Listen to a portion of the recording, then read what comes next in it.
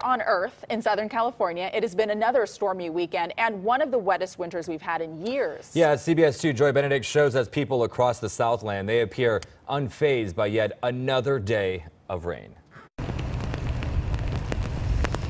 The soft sound of raindrops hit the Southland most of the morning.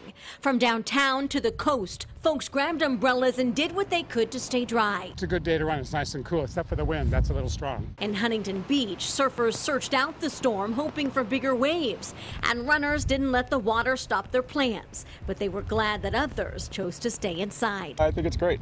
It keeps the path really empty. The roadways were messy.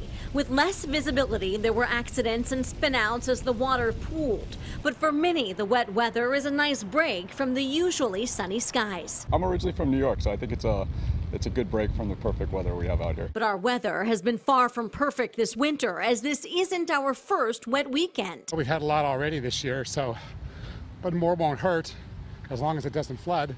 11.5 inches have fallen downtown since the beginning of the year.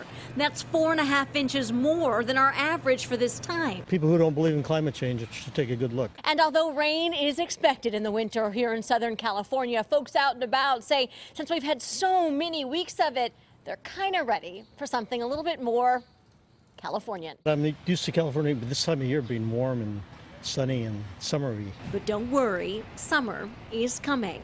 And by then, we may just be longing for a day like today. When it's 100 degrees outside, you're going to be wishing for a day like this. Yeah, you're right. It's always too much of one or the other. Joy Benedict, CBS 2 News.